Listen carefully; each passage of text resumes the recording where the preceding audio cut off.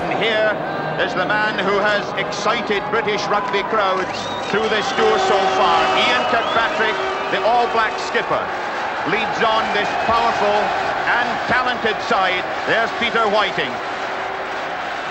Little Joe Karam, number 15, the man who's come good in this tour so far. And just listen to the roar from this crowd as the red jersey appears. Remember, the captain of Wales is one of the most popular Welsh players of all time, Delmy Thomas of Llanelli, one of the 5 Llanelli men in this Welsh team. This great lock forward, veteran of 3 Lions tours, who's played as a prop forward and as a lock for the Lions.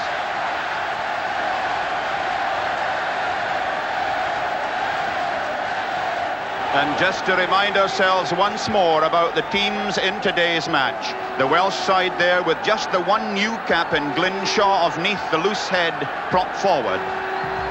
And an all-black side that has 3 men new to test matches. Joe Karam, the fullback, Grant Batty on the left wing, number 11. And big Hamish MacDonald from Oxford in Canterbury at lock forward. And it's going to be Wales to kick off through Phil Bennett.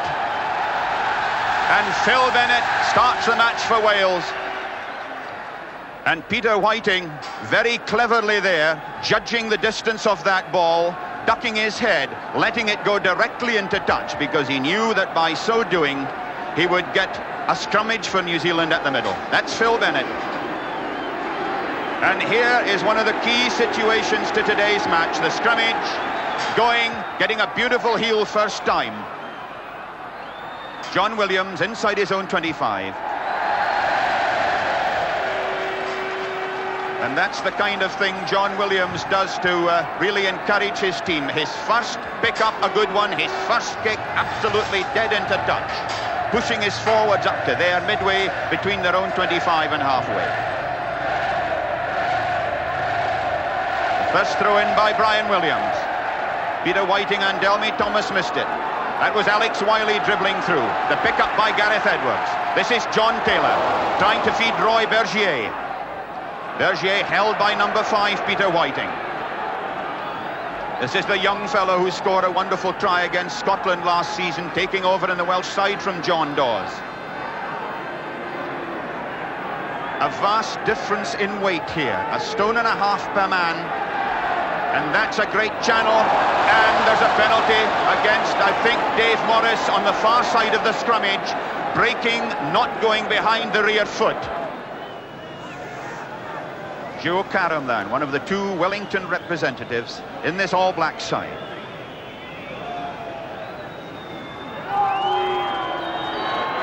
Karam, straight and through. First blood to New Zealand. 3 points to 0 they lead. 2.5 minutes of the match gone. Brian Williams throws. Delmy Thomas palms. Fed by Quinnell. This is out to Bennett. Bennett hoisting one into the space. Back goes Grant Batty, almost up to his 25. This is Batty. That's also into space, but John Williams has filled it. Batty, quite a good tackle. Williams out to Bennett. He's knocked over by Alex Wiley. This is Karam, the All Blacks fullback. Going, asks for the switch. That's a big one. They're going to have to play it. This is John Williams with Phil Bennett supporting.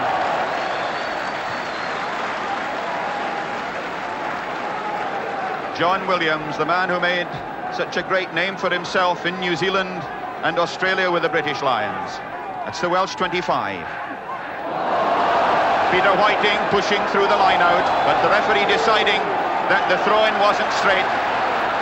And already a little bit of trouble, and referee Johnny Johnston, who's had charge of 3.5 internationals. He once substituted as a referee in an England match at Twickenham, but a couple of years ago. And he also works in Scotland Yard, so those fellas had better watch themselves out there. 2 old adversaries there at scrum half. Gareth Edwards and Sid Going. I make it, this is the 10th challenge against each other. The put-in, I think, not straight. And here's another great chance for Joe Karam.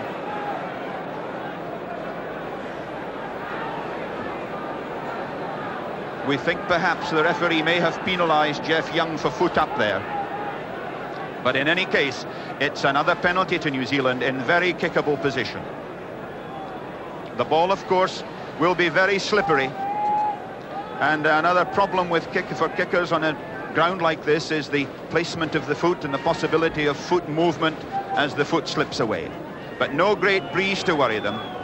Notice Joe Karam with this old-fashioned style of placing the ball straight up and down, walking straight back and running straight on to kick with the toe.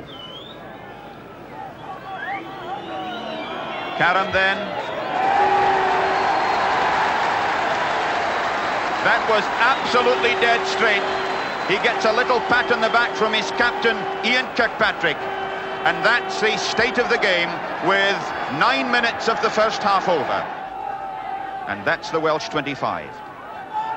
On Wales's throw, Keith Murdoch this time at the front of the line out for New Zealand. Tani Norton, the hooker, going into the 5 yards area. That's Edwards, back to Bennett. Charged down by Hamish MacDonald. Wiley knocks it back. It's taken by Matheson. They're inside the Welsh 25. Going to Burgess. The chip through, meant for Hales. It's John Bevan clearing.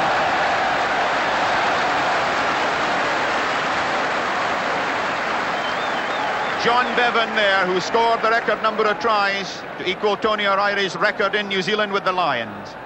Beautiful bit of defensive work, really under pressure. And that's how good the kick was. Almost up to the Welsh 10 yards line. Notice how Jeff Young has moved out of the line out. Going to Burgess. Chip back for the forwards. Bevan again, dropping back in cover. John Bevan again, doing some excellent covering and clearing for Wales.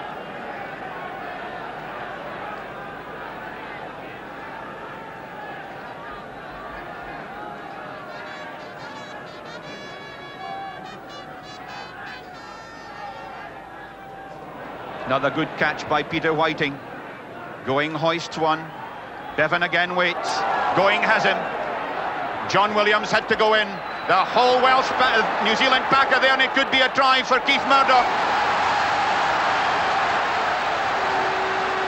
The New Zealand forwards moved up there like a great black blanket. It was the hoisted kick by Sid Going that did it. John Williams a little late getting in, and look at all those New Zealand forwards, and this massive 17.5 stone prop forward Murdoch gets the try. John Bevan checking with Gareth Edwards where he's to put the ball. Hamish MacDonald trying to lean over. Delmy Thomas feeds. Edwards to Bennett. This is Jim Shanklin, almost up to the 25. And it's a penalty against New Zealand, I think, for handling in that ruck situation. Of course, it's a tremendous burden for Phil Bennett to take over the goal kicking from Barry John, who put over so many vital and valuable goals for Wales. 90 points he scored in internationals for Wales. And here's Phil Bennett with the penalty attempt. Well, nothing could do Phil Bennett more good, I think, than getting that penalty over. It cuts the deficit to 10 points to 3. About 18 minutes to go to half-time. Keith Murdoch with the moustache. Behind him, Hamish MacDonald. And opposite him, Derek Quinnell with the fair hair. Llewellyn in front, and then Jeff Young.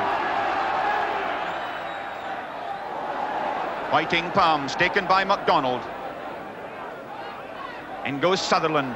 Here's this New Zealand drive. That was beautifully put out. This is Burgess. He perhaps shouldn't have kicked because Batty was in the line as an extra man, but it's still a useful kick. Great catch by John Williams, inside his own 25. Going, Burgess.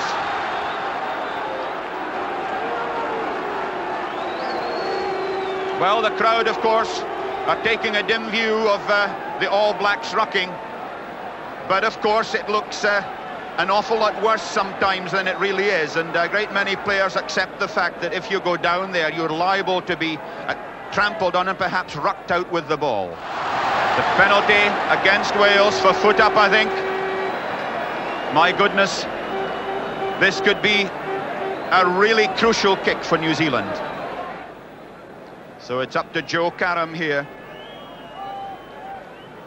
who's had a very good tour so far, tremendously successful.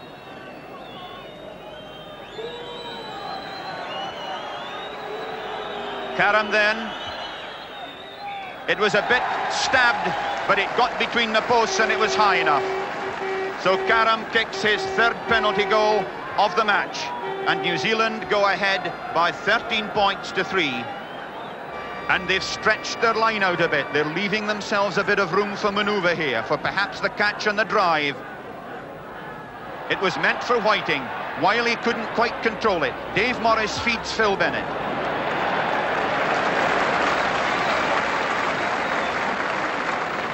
Another relieving kick from the little Llanelli standoff half. Pushes his forwards up to their own 25.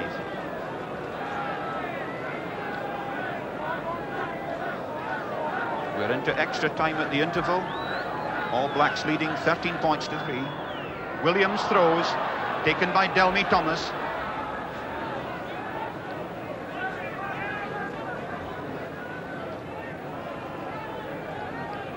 I don't think the throw-in was straight, and I think that Wales probably have opted for the line-out instead of the scrummage.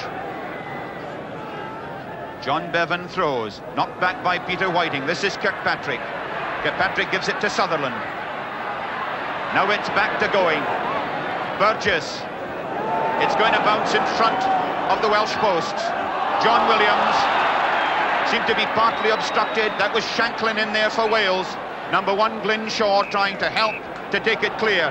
The referee's whistle goes for half-time, and New Zealand are leading by 13 points to 3, having had the satisfaction of scoring the 1 try by Keith Murdoch and 3 penalty goals by Joe Karam. Wales then with the score at 13-3 to New Zealand, and 3 minutes of the second half gone. Wales badly need a quick encouragement of another score, just to get them back into this game. That was a good drive by the Welshman. It's John Taylor heaving Jeff Mathieson. And Alex Wiley too was in that. Alex Wiley coming back to the back of the line out here, number 6, captain of Canterbury. Pretty fiery character in his day, but they tell me a lot quieter since he took over the leadership of his provincial side. Edwards, a huge pass to Bennett. There's the little twinkling sidestep, giving himself room. Phil Bennett, one of those lovely sidesteppers off either foot. On their own throw with Wiley, number 6, at the tail. Going, took it well. Referee not satisfied that the ball was straight. And with Suspenhaach, the 52,000 crowd, trying to produce that little bit of extra encouragement. But there, Connie Norton has taken one against the head. That's going, held by Edward. Bennett kicks through. Bennett, nicely out to John Bevan. Bevan over the 25. Can he make the line? What a run! And it's a try for Bevan.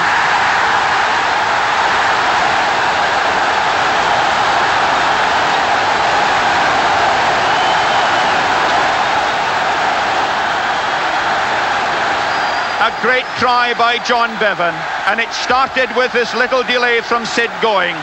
Phil Bennett kicked through, but it was the pass that did it. Now Bevan had to go 35 to 40 yards, and that was Duncan Hale's number 13.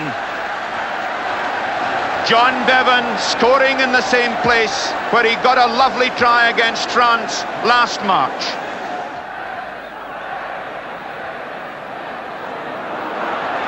John Williams on his own 10 yards line. That's a handy one. Karam waits. And again, Karam had called for the mark. And that's the New Zealanders very much under pressure, but certainly keeping their heads there. Karam going deep into his own 25 to take this free kick. Mervyn Davies and Barry Llewellyn charging.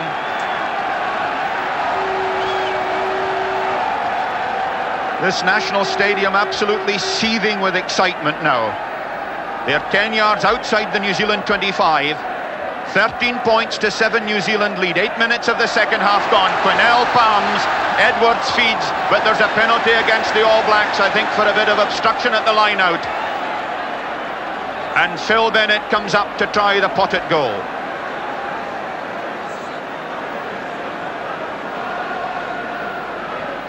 Phil Bennett with a kick of some 35-40 yards. Bennett.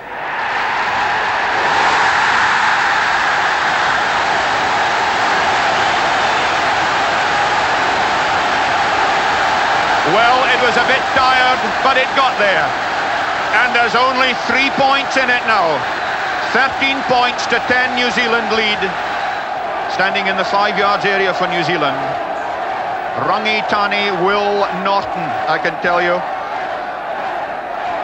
One of the 4 Canterbury men in this All Black side. Peter Whiting palms, it's Patrick who feeds going. This is Burgess. It's quite a good one. Taken there by Quinnell. Penalty against New Zealand for Barry Llewellyn. Actually got the ball in the end there, but it's a penalty to New Zealand.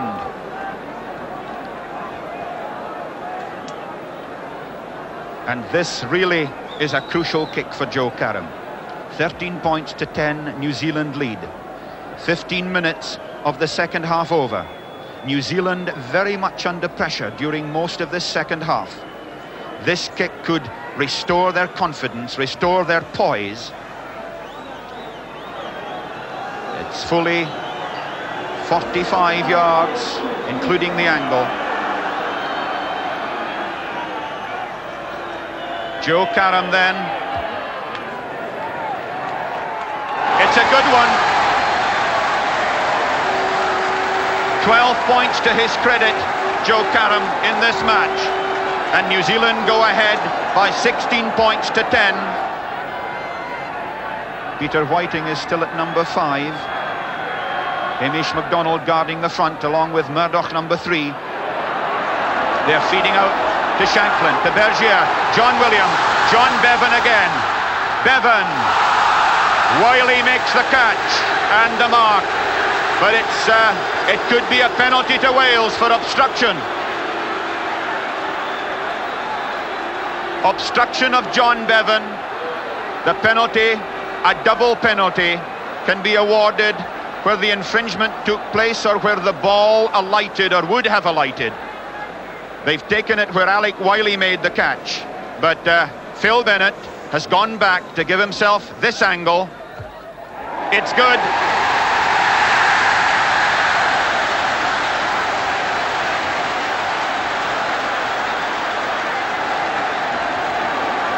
(16 points to 13. It's Batty to throw in on the Welsh 10 yards line.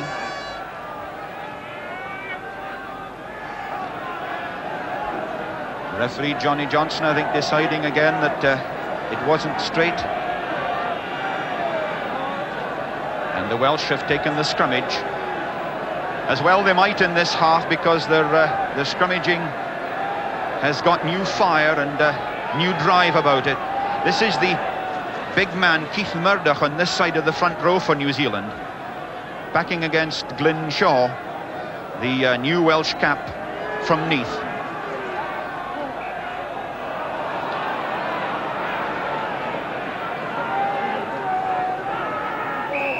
Penalty against, I think, the Welsh hooker. Maybe too quick, or maybe getting down too low. It's a kick of about 45 yards. Can Joe Karam make it a 5th penalty goal? It's far enough, and it's high enough.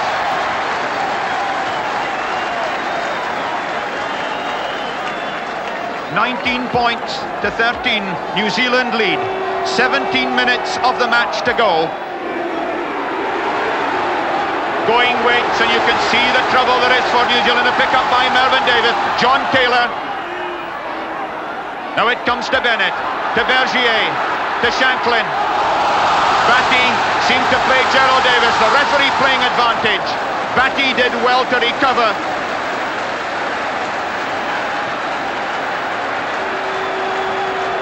They're 10 to 12 yards inside the New Zealand 25.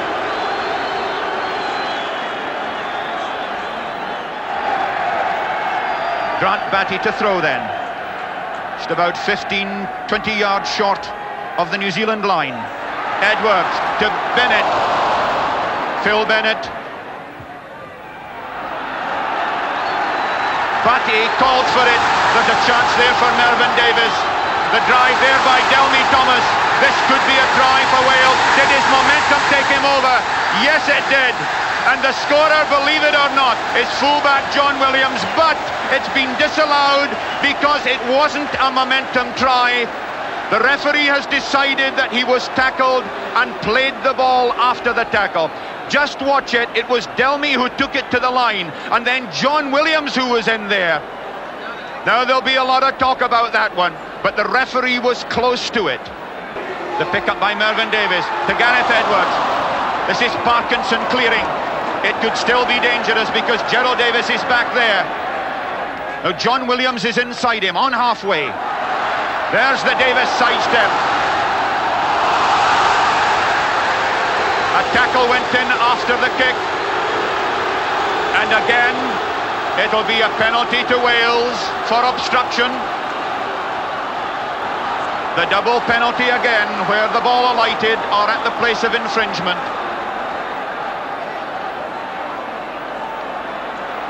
I think this time that Delmy Thomas is going to ask Phil Bennett to have a kick at goal.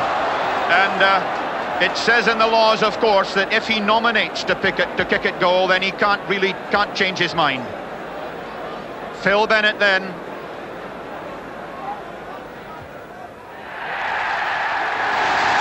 It's a good one.